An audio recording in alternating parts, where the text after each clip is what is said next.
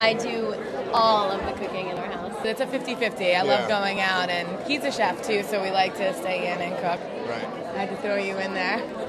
I've been cooking pastry for a long time. My husband's a chef. I love it. I feel at home. I know all the wait staff. And I always go into the kitchen because there I get a big hug from the chef.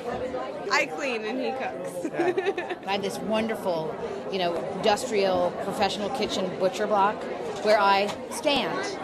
And my whole life passes before me standing there. It's the place that I really get grounded as a working person, as a working mom. I've joked with my family that if something ever happened to me, they would come into the kitchen and there'd be nobody at the butcher block. I was her waiter and the chef, and that's how we met, We're students at the Institute of Culinary Education. I've never actually had a guy cook for me, but I'd really like that. That would be great. Yeah, I think it could be a great way to seduce women. It's even better if you don't tell if you're a chef. So you just surprise her and say, "Oh, look at my cooking skills." I've never actually been had a date cook for me before.